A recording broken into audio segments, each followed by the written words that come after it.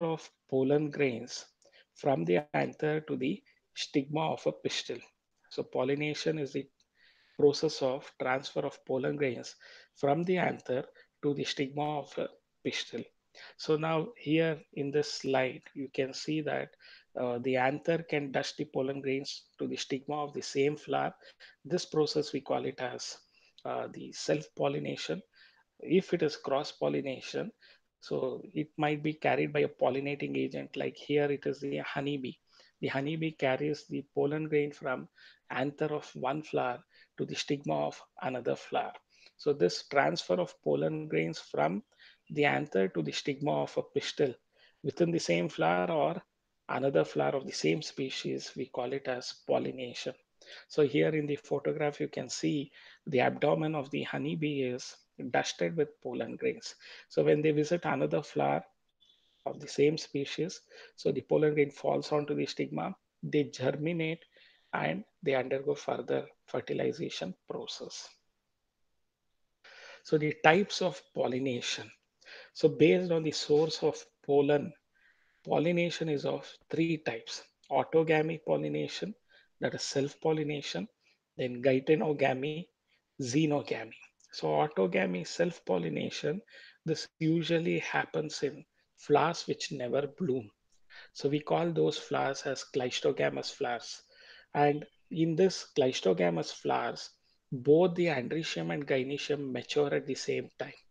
So the maturation of androecium and gynoecium is at the same time, and it facilitates the transfer of pollen grain from the anther to the stigma. That can happen when the flowers are closed flowers, as cleistogamous flowers are always closed, and there is a simultaneous maturation of androecium and gynoecium, both of them mature together. As a result of that, the pollen grain of the anther, when it falls to the stigma, they are going to undergo germination and they bring about fertilization. So this is called as autogamy or self-pollination. So there is geitonogamy is a process where the pollen grain from uh, one flower is transferred to the uh, stigma of another flower within the same plant. So it is not within the same flower, it is within the same plant. Different flowers, but within the same plant. So that we call it as geitonogamy. Xenogamy is cross pollination, that is, pollen grain from one flower is transferred to the stigma of another flower of a different plant of the same species. Another flower, stigma of another flower in another plant. So we call that as the xenogamy.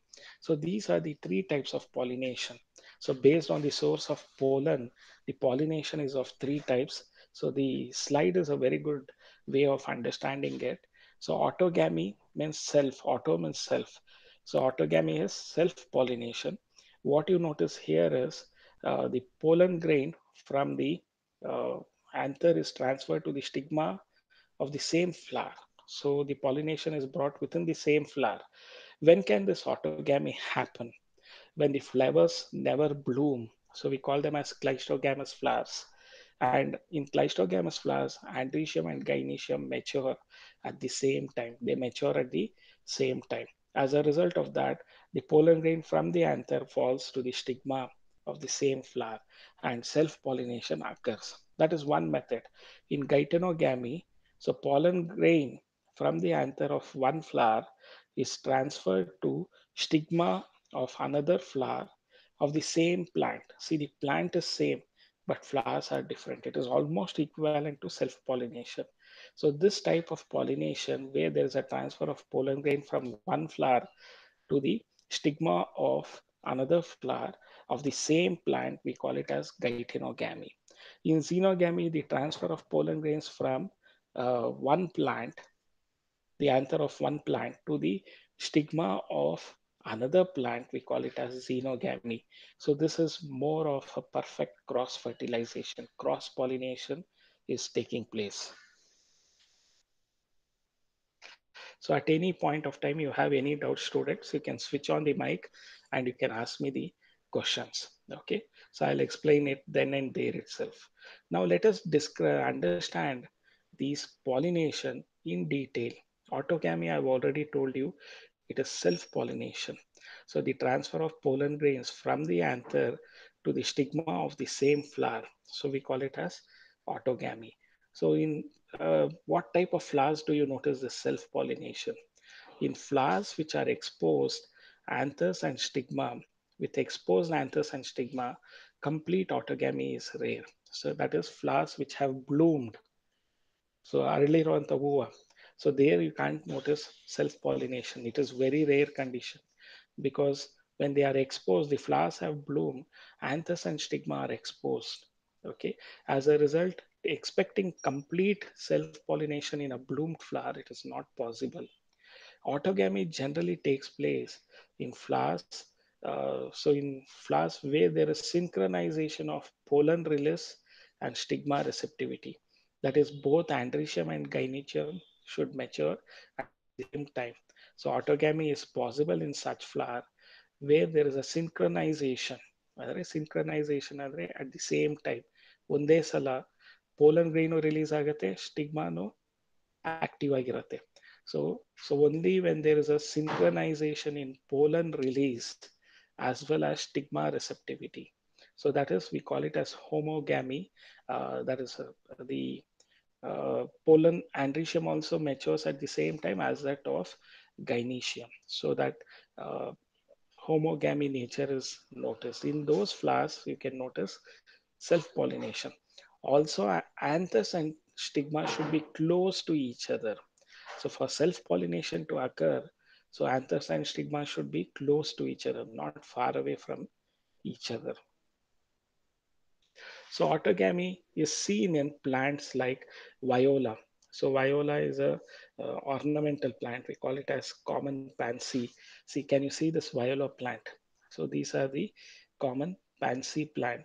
So in this plant, you can notice this self-pollination. So they would be having casmogamous flowers as well as cleistomagamous flowers. So then oxalis, soap. You might have seen the green ones with three leaves. Okay, even here you can notice this oxalis. Then Commelina bengalensis. See, this is the Commelina plant. You can notice that they have a casmogamous flower and cleistogamous flowers. Cleistogamous flowers, they never bloom. And you can notice this cleistogamous flower is almost at the soil region. You find this cleistogamous flowers.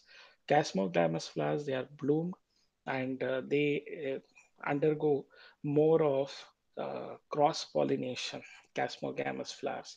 So plants like viola, which is commonly called as common pansy, oxalis, ulisopum, and Commelina bengalensis, they produce two types of flower, casmogamous flower, which is aerial, and cleistogamous flowers, which never bloom. Flowers which never bloom, we call it as cleistogamous flowers.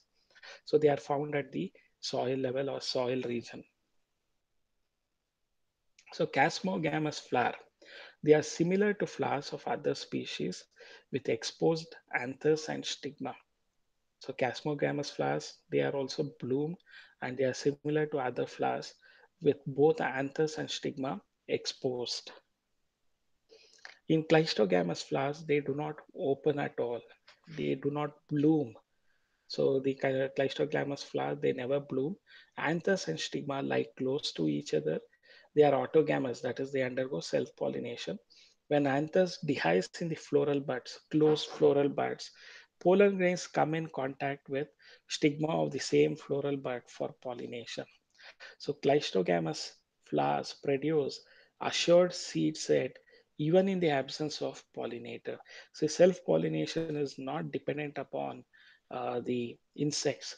So even in the absence of pollinators, the agents which causes pollination, we call them as pollinators. Even in the absence of pollinators, there is assured seed production in cleistogamous flowers. Cleistogamous leads to inbreeding depression, continuous self-pollination for many generations. It leads to inbreeding depression. So you should also remember these points might be given in your NEET or CET examination. So the inbreeding depression is noticed in cleistogamy, gamous flower, casmogamous flower. So which are both of them or none of them? So which is the answer that you choose. So cleistogamous flowers leads to inbreeding depression. So the cleistogamous flower leads to inbreeding depression. Even you might have read about this inbreeding depression in the animal breeding and improvement of crops and plants and animals. You might have studied about this, where homozygous animal to get the pure line continuously they are crossed with uh, the homozygous things, and that leads to continuous homozygosity for many 3 to 4 generation. It leads to inbreeding depression. Not only there, even the cleistogamous flower leads to inbreeding depression. Then geitonogamy. So I've already told you it is the transfer of pollen grains from the anther of one flower to the stigma of another flower of the same plant. So this picture itself is sufficient to describe geitonogamy, from the anther of one flower to the stigma of another flower of the same plant. So it is called as geitonogamy. It is functionally cross-pollination, but involving a pollinating agent, but it is genetically similar to autogamy. So this statement can be asked, which type of pollination is functionally cross-pollination but genetically similar to autogamy? So xenogamy, geitonogamy, cleistogamy, casmogamy. So the answer is geitonogamy. So geitonogamy is functionally cross-pollination, but genetically it is similar to autogamy. It's a type of self-pollination. Only thing here is there is an involvement of a pollinator. It can be an insect, it can be water, it can be wind. So that is what happens. So what is geitonogamy? Transfer of pollen grain from anther of one flower to the stigma of another flower within the same plant. So these two flowers are present in the same plant. It is not two different plants. Two different plants, if it had happened, we used to call it as cross pollination. That is why seeing this geitonogamy is uh, functionally cross pollination, as it involves a pollinating agent, but physiologically, genetically, it is similar to autogamy. Okay. Then we have this pre-fertilization structures and events. We have the next one, that is xenogamy. So xenogamy is equivalent to cross-pollination. So the transfer of pollen grains from anther of one plant to the stigma of another plant, we call it as uh, cross-pollination or xenogamy. Xenogamy is the transfer of pollen grains from anther to the stigma of a different plant. Or you can say it in much more better way, the process of transfer of pollen grains from the anther of one plant to the stigma of another plant's flower. So we call it as the xenogamy. So it is genetically different pollen grains to the stigma. It brings genetically different pollen grains to the stigma, and you know that variations and mutations, they are raw material for evolution. The more variations, ವ್ಯತ್ಯಾಸಗಳು organism ಅಲ್ಲಿ ಇದ್ದಷ್ಟು their survival capacity is more, and they can adapt to different conditions. So variations is the raw material for the uh, evolution to take place. So it brings this cross pollination brings genetically different pollen grain to the stigma. That is the advantage of this xenogamy. Now, agents of pollination. So different agents are there for pollination. So there are different agents for pollination. So you should remember about what are those agents? Abiotic agents, they are non-living agents. Wind and water are examples for abiotic agents, which brings about pollination. See this you might have seen in your Samsung mobile phone screen, dandelion flowers, where when the wind blows, there is a seed disperser. This seed will have this parachute mechanism. If you look at them, there is a fruit within this persistent calyx, and the calyx is hairy.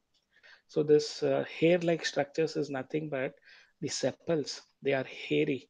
So this is noticed in sunflower family especially.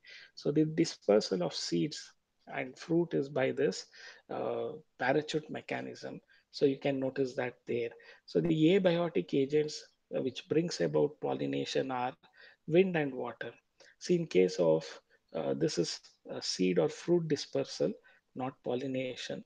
See, wind generally they pollinate this monocotyledonous plants like grasses. They carry the pollen grains.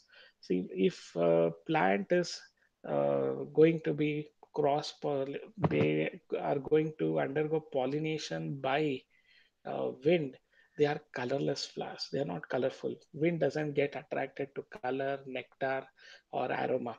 That's the reason most of the monocotyledonous plants or flowers of grasses, they are not colorful. They do not. They are not aromatic, and the pollen grain produced are dry and powdery, so that they can be easily carried by the wind, and they are produced in large numbers because when they are carried by the wind, chances of many of the pollen grains being lost is more. So they produce the pollen grains in large numbers. So the abiotic agents for pollination are wind and water. In case of aquatic plants like Vallisneria, water is a pollinating agent. Okay. So biotic agents are living organisms which bring about pollination. So it can be insects. If insects brings about pollination, we call it as entomophilous flowers, entomophilous plants. See, entomophilous plants, they are very colorful petals. They also have the nectar in them. So the sugary secretion of flower, we call it as nectar. Honeybees, many of the insects are attracted to the nectar that is present in the flowers. In the second slide, you can see the hummingbird, the smallest bird, which can also fly backwards. So this hummingbird is suckling the nectar from the flower. So during this process, they also bring about pollination. So bats are also going to pollinate flowers. See, there are bats which are frugivores. What do you mean by frugivores? They feed on fruits of plants. So though these bats are called as frugivores. You might have heard the term herbivore, carnivore. There is also a term frugivore where they feed on the fruits of the plants. Now, the monkey is also has that position to bring about the pollination in flowers. So zoophily we call it as. If it is through the insect pollination is brought about, it's a biotic factor. So the insect pollination we call it as entomophily. If pollination is brought about by birds like hummingbird, so we call it as ornithophily. If pollination is brought about by bat, we call it as chiropterophily. So if pollination is brought about by animals, we call it as zoophily. Okay. So these are all the different ways of pollination that it is brought about. So even the arboreal rodents, reptiles, they also bring about pollination. So these are the pollinating agents. So pollinating agents are of two type: abiotic agents, that is wind and water; biotic agents like insects, birds, bats, primates, that is the apes, monkeys. Okay, arboreal rodents like the squirrel, reptiles, etc. They're all the biotic agents which brings about pollination.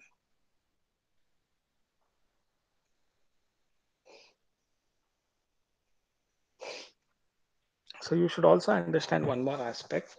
The abiotic agents, wind, when they are bringing about pollination, we call that as anemophily. So if pollination is brought about by wind, so we call that as anemophily. The word anemo is derived from the word anemometer. Anemometer is an instrument used to measure the velocity of wind. So whenever we use the word anemophily, don't say it as animal pollinated. So it is derived from the word anemometer. Anemometer is an instrument used to measure the velocity of wind. So pollination, if it is brought about by wind, we call it as anemophilous flowers. Okay, it is the most common abiotic agent. And wind pollinated flowers, they have a single ovule in each ovary and numerous flowers packed into an inflorescence. See, they have the wind pollinated flowers, they have single ovule in each ovary and numerous flowers packed into an inflorescence. they have an inflorescence. You might have seen the inflorescence of sugarcane. Sugarcane is the sweetest grass, isn't it? So they have to trap a large amount of pollen grain that is found carried by the wind. So they require numerous flowers and they should be present in an inflorescence. So inflorescence is also an adaptation by wind pollinated plants. Example, corn cob, the tassels. See here in case of maize, the corn cob, that is the tassels, this spring layer, you can call it as the corn cob or the tassels, are the stigma and style. So this is nothing but stigma and style, which wave in the wind to spread to trap the pollen grains. Okay, wind pollination is quite commonly noticed in grasses. So the ways for effective wind pollination are flowers produce large number of pollen grains. Pollen grains are dry, light, and non-sticky because they are carried by this wind. They should be light in nature. They should be dry. Okay. They often possess well exposed stamens for easy dispersion of pollens into wind current. See, if you see most of the times, the seesaw mechanism is there in the anthers. Versatile anthers, you notice in case of monocot plants, it is almost like seesaw mechanism. Whenever the wind moves, the anther lobes also moves and they disperse the pollen grain. Okay, so the dispersion of pollens into wind currents, there is a well exposed stamens. So the large feathery stigma is present in the gynoecium to trap the airborne pollen grains. So you find the large feathery stigma in these uh, anemophilous plants, and they are meant to trap the air carried pollen grains. So the feathery stigma is meant for that purpose. Next, we'll go for us pollination brought about by water. We also call it as hydrophily. So the abiotic agent, second abiotic agent that we are discussing about is water. Pollination brought about by water is called hydrophily. It is very rare. Hydrophily is not frequently seen. It is limited to about 30 genera. 30 genera, mostly monocotyledons. They are undergoing this water pollination, especially the submerged plants. They have given the example Vallisneria. You can notice in the first slide it is the Vallisneria. So in the first slide, male and female plants are separate. So they are dioecious. So male and female plants Vallisneria. So they are called as tape grass or ribbon grass plant because they have long leaves which look like a ribbon. Okay, so it is quite rare. Hydrophily is quite rare, and it occurs only in 30 genera, which belongs to monocotyledons. Example is Vallisneria. See, this is Vallisneria is a submerged plant. Hydrilla, freshwater. Both of them are freshwater. They are submerged fans, submerged plants. Jostera, the marine seagrass, is also a submerged plant. But in lower plants, water is a regular mode of transport for the male gametes. Like bryophytes and pteridophytes, the water is required for transferring the pollen grain from the antheridium to the archegonium. Distribution of some bryophytes and pteridophytes is limited because they require water for the transport of male gametes for fertilization. So this necessity, water necessity for transfer of pollen grains to the that is the sperm cells or anthrozoites to the female egg cell. So it requires water. So because water is not available everywhere, so pteridophyte and bryophytes distribution is limited as they have lack water for the transport of male gametes and fertilization. That point you have to remember about. So now the water pollination will study some example. In Vallisneria, Vallisneria is a submerged plant. I told you commonly it is called as the ribbon plant or tape grass, they call it as. They have long leaves, just like a ribbon tape. Okay, so they are dioecious. They have two types of plant, male plants and female plants. See in this first slide, you can see that male flowers are dislocated from the male plant and they accumulate at the top of the water. Female flowers are present on top of the water, so the pedicel is going to be spirally coiled and they bring the female flower to the surface of water. So the male flowers surround the female flowers, and through the water, pollen grain from the male flower is carried to the stigma of the female flower. So the pollination is brought about by water in case of this Vallisneria, male and female Vallisneria plant. So in Vallisneria, the female flower reaches the surface of the water by the long stalk, and the male flowers of pollen grains are released on to the surface of water. So they are carried by water currents and reach the female flowers. Similarly, in seagrass, so female flowers remain submerged in water. Pollen grains are long and ribbon-like. They are carried inside the water and reach the stigma.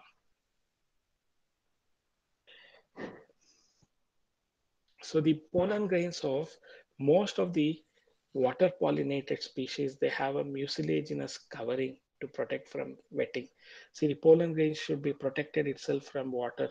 So that is the reason they have a mucilaginous covering which protects them from becoming wet in aquatic plants. Not all aquatic plant use hydrophily. See, there is example of water hyacinth. Water hyacinth is an aquatic plant, but pollination is brought about by insect there. So even water lily, lotus, even though they are aquatic plants or hydrophytes, they exhibit pollination by the insect, the honeybees and insect. Okay.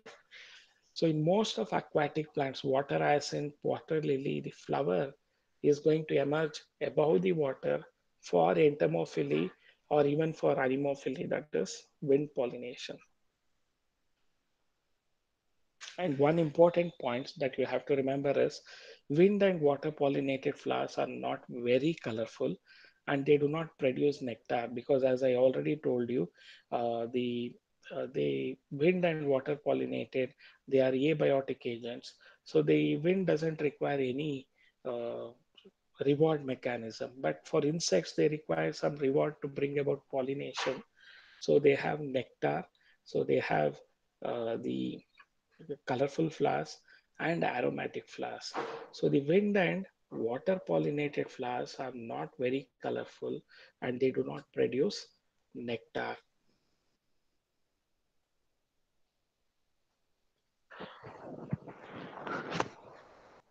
See, biotic agents, if they bring about pollination, so we call it as biotic pollination.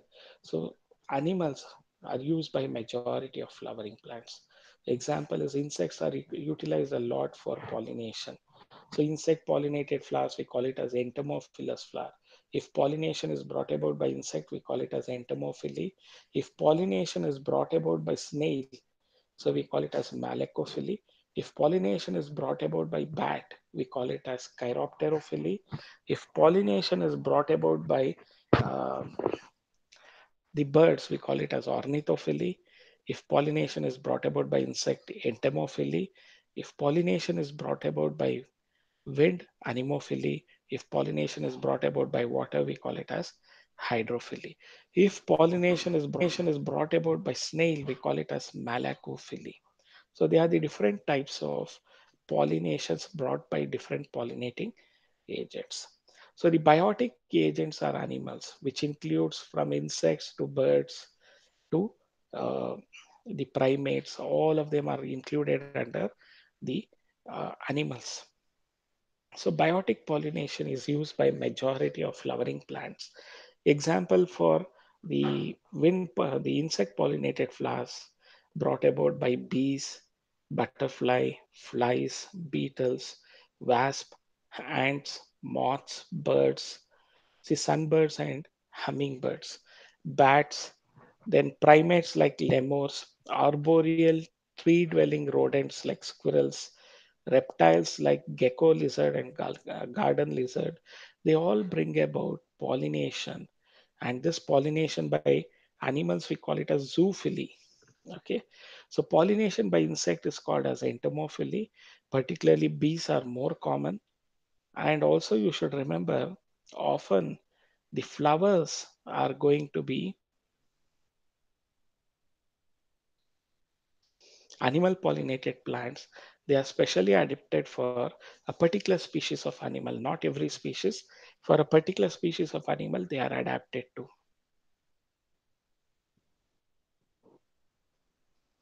So the features of insect pollinated flowers. What do you notice in insect pollinated flowers? How do the insects get attracted to this flowers? So three rewarding mechanism I told you are existing in plants. One is nectar, the sugary secretion of flower, we call it as nectar. Second aspect is they are having the colorful flowers that also gets attracts the insect. Third aspect is the fragrance, the aroma of the flowers that also attracts the insects towards the flower. So it's a symbiosis. So the insect gets the reward in the form of nectar, and the insects bring about pollination. So pollination brought about by insects, we call it as entomophily. Let us understand what are the features of insect pollinated flowers.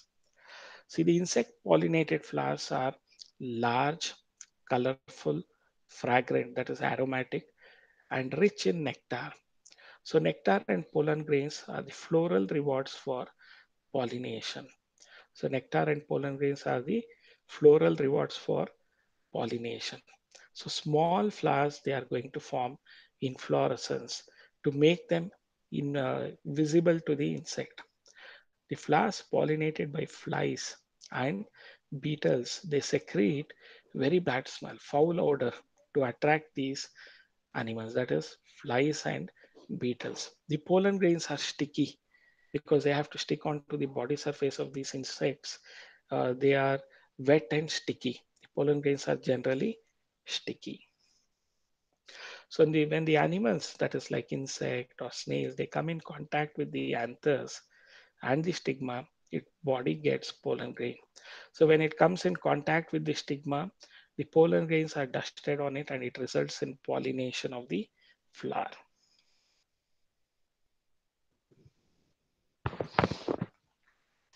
See, some plants they provide some reward mechanism for pollination. So some plants provide safe places as floral reward to lay eggs. Example is the tallest flower, not the largest. The tallest flower is Amorphophallus titanum. So it is around 6 feet tall. This flower.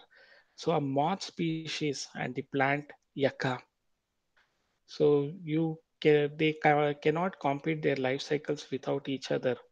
See, a moth species and yucca. So you can see the moth here. They cannot complete their life cycles without each other. There's so much symbiosis relationship. The moth deposits its egg in the locule of ovary. The flower gets pollinated by the moth. The larvae come out of the eggs as seeds start developing. So the flowers get pollinated by the moth. The larvae come out of the eggs as seeds start developing. So that is how symbiotic relationship is there to bring to attract the insects to get about the pollination.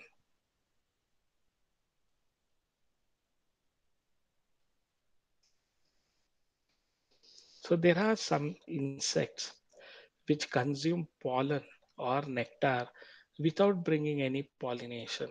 So these insects which consume pollen or nectar without bringing about pollination, we call them as pollen or nectar robbers. So the insects which consume pollen or nectar without bringing about pollination, we call them as pollen or nectar robbers. Kaldru pollen or nectar robbers, we call them as. So next we'll discuss about is outbreeding devices. Okay, so outbreeding devices, how does it happen?